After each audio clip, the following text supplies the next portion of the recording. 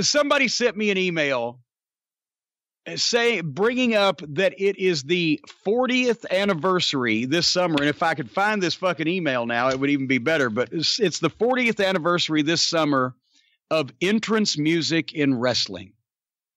Because according to them, they say that it was in July of 1979 that the Fabulous Freebirds used entrance music in wrestling for the very first time in Memphis, Tennessee. I just found that program the other day. I posted it on Twitter. Well, see, you always have to hop in and try to top my story already before you even know where I'm going with this. But I was there, by the way, and I bet you got that program from somebody that got it from me because I got a bunch of extras. Possibly. Either you or WFIA, one of the two. Well, because it was at the WFIA convention. I was there at the TV studio when the Freebirds debuted, the first time they were called the Fabulous Freebirds, and I was there Monday night at the Mid-South Coliseum when they wrestled Jerry Lawler and Bill Dundee and came to the ring to Freebird for the very first time ever. Because Nick Goulas wouldn't let him do it when he was working for them because he didn't understand that rock and roll music stuff, and he thought that the Freebirds were on the marijuana pills. So that's what he actually asked somebody in the company one time. He said, one of the referees or somebody said, you think them Freebirds taking them marijuana pills? But while it was a very historic occasion, and we will talk about that, why, it wasn't the first time that entrance music was used. And see, Michael Hayes will claim this, but he won't clarify.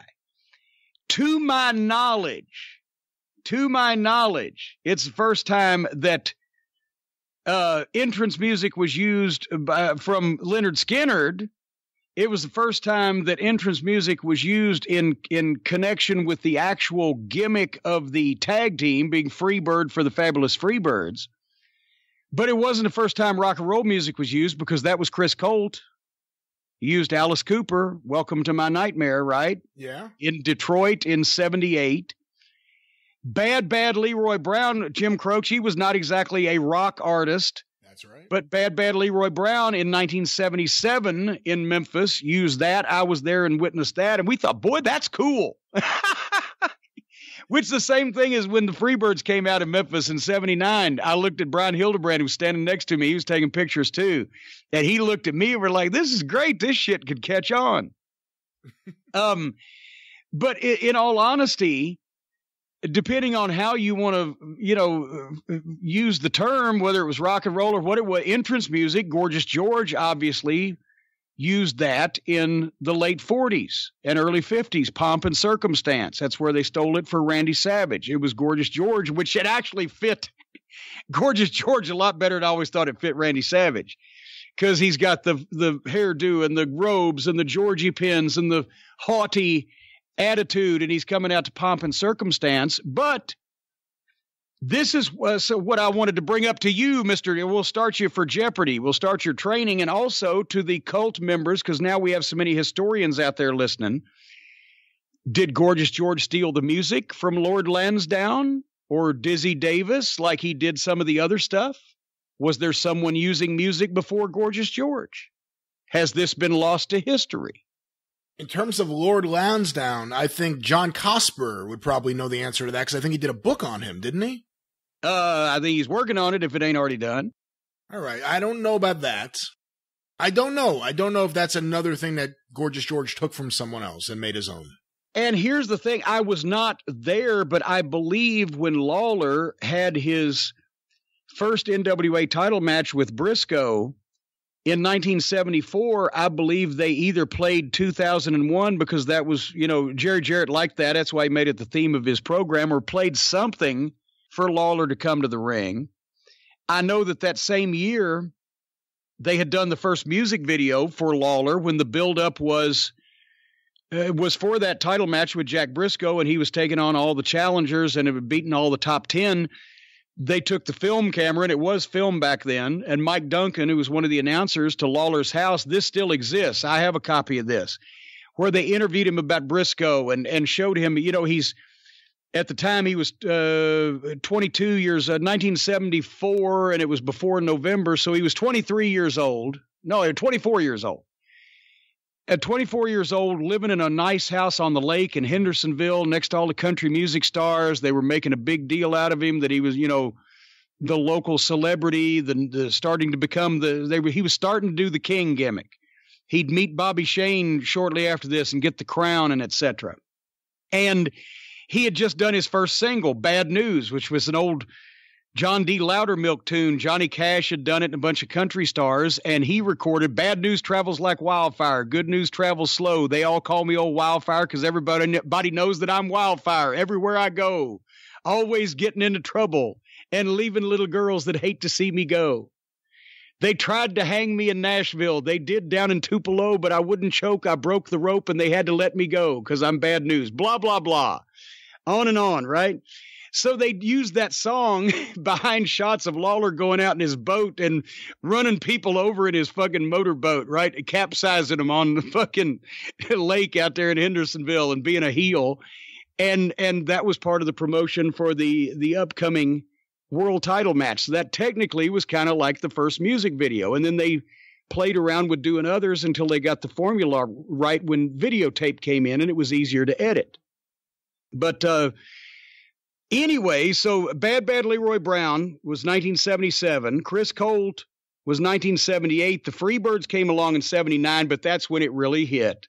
And that's when people started copying it because like everything else, whether it be the tag teams patterned after the Road Warriors or the Rock and Roll Express or whatever else in wrestling, when something works, people copy it to death till it doesn't work anymore. But even until the mid 80s, everybody didn't get music up and down the card for most of the time. It was just the stars, JYD and maybe one or two other people, depending on who they were, would get music in Mid-South. Lawler and Dundee. And actually Dundee didn't have music for quite a while in Memphis. Lawler had it. Dutch used it. Austin Idol had Heartthrob by the Idolaters. But most of the guys on the card still didn't have music because it was still special just for the main event guys. And then when was it? By 87, 88, just everybody had a song, whether anybody gave a shit about them or not. The WWF, for the most part. There were still guys like Jim Duggan didn't have music, I don't think, until like 1990. There were still some big stars that didn't have music. But like by 1990, everyone has music. And now everybody thinks it's always been that way. But you used to be able to tell whether a guy was over or not by the response he got when he walked out of the locker room and came to the ring. Because for the guys that were really over, the people were screaming or booing or doing something from the first time that they saw him. And it, but music is like a cholesterol medicine. It's a sin eater. It covers a lot of sins. If guys like the Rock and Roll Express that were so over, when they'd play their music, that just goosed the fucking pop even louder. Or the Road Warriors, when they heard the first notes of Iron Man, that goosed the people to pop even louder because they were over to begin with. But for guys that people didn't give a shit about, when that music hit, it was something playing to cover up the fact that you could hear crickets chirping. If that fucking song wasn't going, everybody else was scratching their balls because they hadn't manscaped. And just, and it was, so it could cover a lot of sins when everybody got music, especially down at the bottom of the card. Hey, but I'll never forget. Well, go ahead. What were you going to say? A couple questions. One I was going to ask is with the Midnight Express theme song, because that is one of the most identifiable ones for a wrestling act of the 1980s, is obviously Midnight Express when you guys coming out. Had Dennis ever used anything in Southeastern or any other time with any other variation of the Midnight Express? Yes. As a matter of fact, I still have the album. I think Norvell picked it. I think Norvell Austin picked it because there was a BT Express album from is either late 70s or early 80s, right about the time that they formed the Midnight Express with Dennis Condrey, Randy Rose, and Norvell Austin. One of the songs, it's kind of an instrumental, but kind of not. But it's one of those funky BT Express songs from the late 70s, early 80s or whatever. It's Here Comes the Express. And there's whistles and there's horns and there's and it sounds, a little Barry White-ish, a little fucking groove there. But then there's a chorus, Here Comes the Express. And then there's a fucking horn and a fucking train whistle and all this other shit. But it's a good song, but I never had any other thought for. So anyway, they used that, and actually, I had the album because I brought it home and taped it to use cassettes in the Memphis territory because we couldn't play records, but so I made cassettes for them. And I played it because I used to carry the fucking boombox around. In the early days, the fucking arenas didn't know how to play music at a wrestling show. They'd have to have hired somebody special. So I just, to run the fucking soundboard or whatever, all they did was turn the PA on and off. I would take the big boombox and have the tapes queued up and hold the microphone in front of the speaker, and here you go. But it was unusual still at that time for heels to get music. Usually it was the baby faces, right?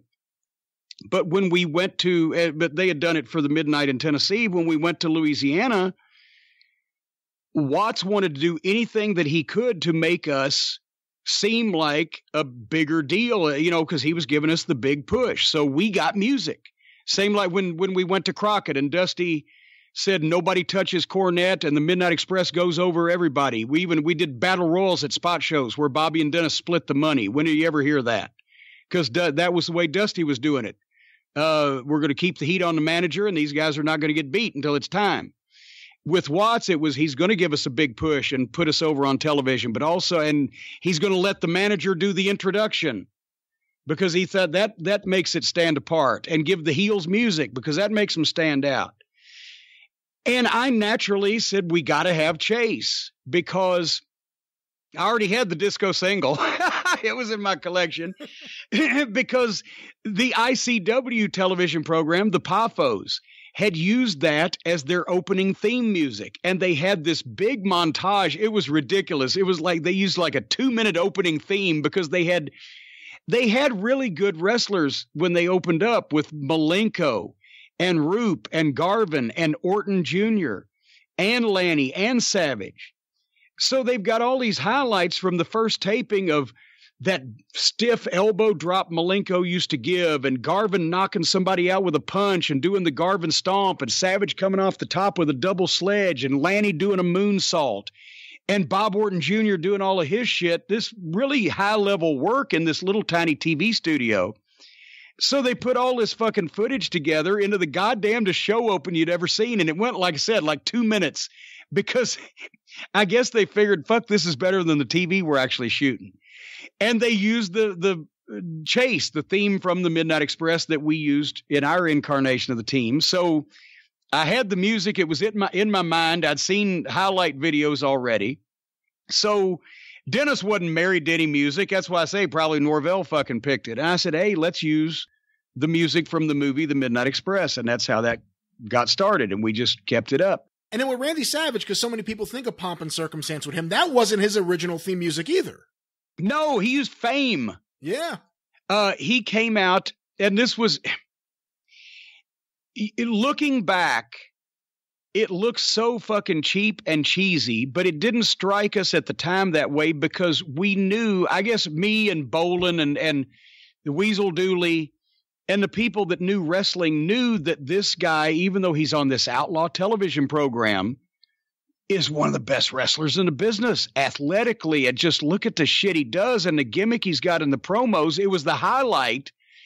You watched ICW television to either see if they were going to have a match between two of their stars, which every once in a while they would, and that would be really high-level work, or just to see Savage. And he'd come at immediately Fame by Irene Cara would start fucking playing even before he came out because the announcer would be standing and we're about to talk to him. And then he'd come out and he'd have a pocket full of confetti and he'd throw his own confetti.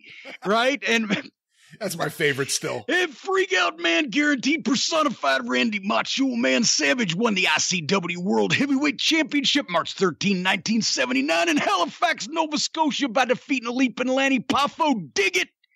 Guaranteed personified. I'm coming to your town.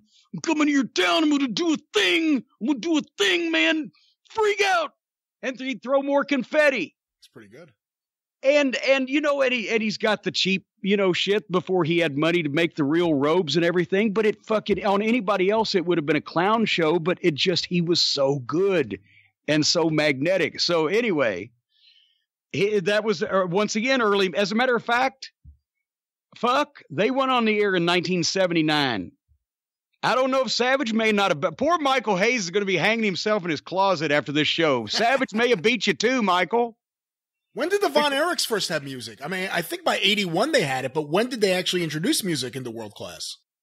I'm thinking it was after 79 because there was the time where Armand Hussein was the top manager and, poor Bundy as a rookie was the top heel and Fritz was still wrestling. And it was the older generation's club, but the boys, David started using LaGrange first, I think. And that would have been 80-ish, 81-ish. One of our Dallas folks maybe can tell us, but obviously when the Birds came in, it just blew up because then each Von Erich had an individual song. Plus I think they'd still use LaGrange for all the boys and the Freebirds. And then here comes Iceman Parsons used Foreigner, Cold as Ice. That doesn't look like that would have been what Iceman was listening to in his fucking car. When did he use that? Didn't he? No, We Are Family, Sister Sledge. Well, where did he use? I saw him come out somewhere. Maybe that, you know what? Maybe that's, we were on a show with him in fucking St. Louis and Kansas City in the Central States. I think maybe that's just what they had. But I remember seeing that going, what the fuck but anyway, but yeah, it's spread from there, the early 80s and in MTV. And that's where Jerry Jarrett got the idea for the Fabulous Ones to do the videos because first he just did a Fabs video in front of a black curtain and put it to the Billy Squier music. But then when ZZ Top started doing those videos with the cars and the girls, they would just remake the ZZ Top videos with the Fabs, and Jerry had an old fucking antique car, and somehow the Fabs found the women. I don't know, but it became the MT, and Memphis did it first, but then that was a big deal in the talent exchange with Watts was that Jerry Jarrett brought Randy West, who was editing that stuff, down to show Joel Watts and Watts's TV crew how to do the videos so they could do them on Terry Taylor and Magnum TA and the rock and roll down there. And the same thing happened. Here came a bunch of young people that were watching MTV, the girls. When we first got there, the first week or two, I noticed that the female population was only like 30% of the crowds, which was, half of what it was in Memphis at the time. And of course, now it's about 20 times what it is today. But by the time they played a few weeks of those videos and the rock and roll got on TV and they saw Terry Taylor, it was the same thing. Crowds were 60% women. I got to tell you, because of Joel Watts, I can't hear Freeze Frame without thinking of that stupid Terry Taylor video to this day. Hey, it was better than Jerry Jarrett gave him Some Days Are Diamonds, Some Days Are Stones. Sometimes the hard times won't leave me alone. I have no idea. Jerry must have just liked that song. Yeah, I think it was John Denver or some shit. That's when it took off, though. Like 83, the Freebirds introduced it in 79, but really when they get on TBS and when they make their debut on TBS with the music playing while Gordon's interviewing them, that's where the impact really hit, because that was when it was the highest rated show on cable television. Yeah. Because there wasn't much cable television. But also by 83, Hogan had Eye of the Tiger, which elevated him. Just that music, just coming out to that, elevated him a little bit more easily identifiable with the movie he had just been in.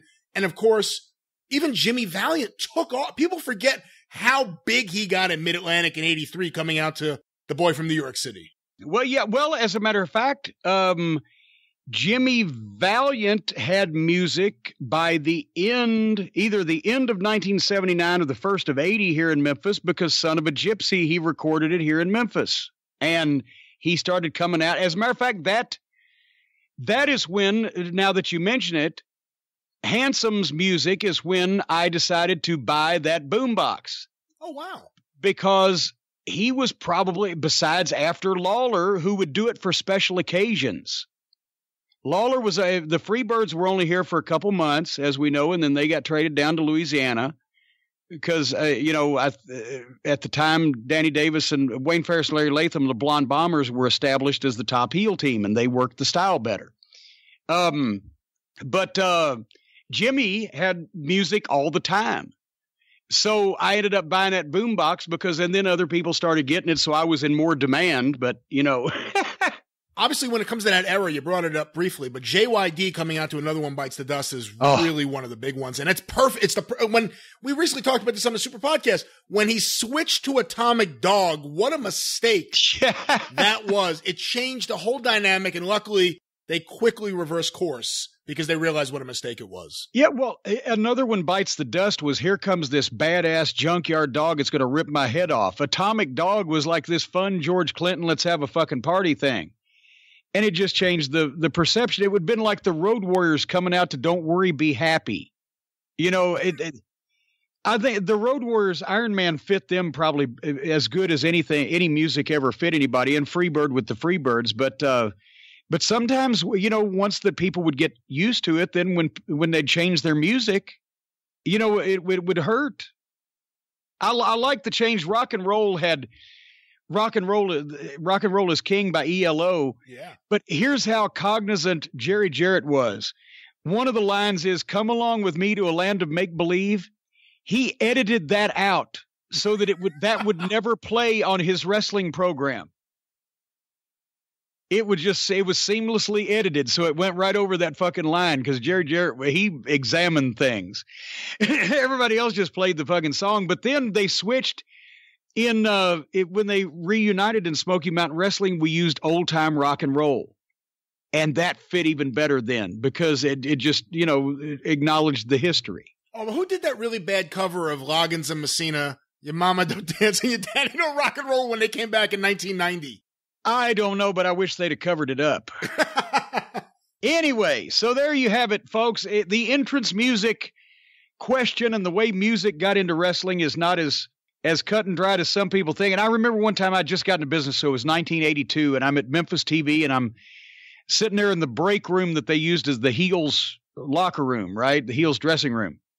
And Buddy Wayne, of course, was there, and Buddy came to TV every week. It was his ring, and he'd sit back and kibitz and tell stories about Sputnik Monroe and Billy Wicks. And when he and Bob Ramstead were the World Tag Team Champions, and, somebody else came out and they played music, right? And then they played a music video that they'd done. They were just starting the Fabs videos, and everybody was going ape shit over them because it was so revolutionary. But Buddy was sitting there. He's like, well, Jim, I talked to my next door neighbor, and his tongue was so thick sometimes it'd get in his way, but his whole giant head, I love Buddy Wayne. But, well, Jim, I talked to my next door neighbor yesterday.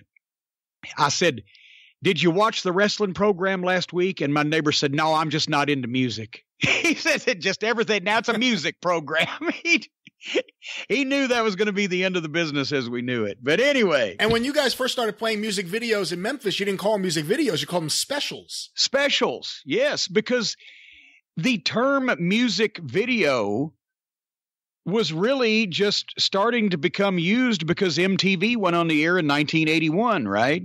So music video wasn't an all-purpose term. It wasn't really something that most people were talking about, except if you got, and I didn't even get cable in Louisville. I had to have Mike Duncan, the announcer, tape 6 hours of MTV on a VHS and bring it up to me. Because we didn't have cable where I lived here yet. So it wasn't so Jerry Jarrett just said, oh, we've got a special, a special production, a special on the Fabs or a special on Jerry Lawler or whatever. And it was real special because they didn't pay any rights fees for the music either. So, and that's when in Smoky Mountain, I asked Rick Rubin before we ever even did our first TV taping. I said, Rick, the music is such a big part of the entrances and the guys. And he agreed. I said, well, you're in the music business. I said, should we be paying anybody? Are we going to get in trouble? He said, I make rap records. We copy other people's music and sell it. He said, just do it until somebody tells you not to. We did it for 4 years. Nobody ever said a goddamn word. Well, Vince McMahon was really flying close to the sun in 1985. The show began with Thriller, Michael Jackson's Thriller, where Hulk Hogan came to the ring. Every single commercial break, either Owner of a Lonely Heart when you went to Piper's Pit, or Girls Just Want to Have Fun. Well, obviously they had the Cyndi Lauper connection, but Modern Love by David Bowie. It was nonstop hit music. It helped make the show.